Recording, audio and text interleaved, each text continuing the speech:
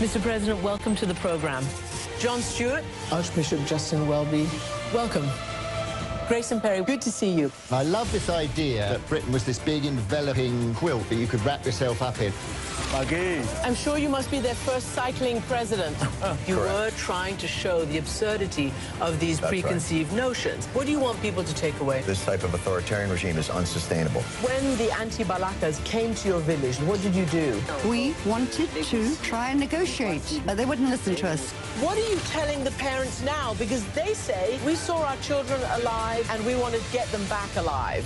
Holy Father, you played a key role in establishing the Global Freedom Network. What exactly motivated your passion? Human slavery is a crime against humanity. Many of our institutions are busy apologizing for sexual abuse of children. The church has to get it right. Amanpour, weeknights on CNN.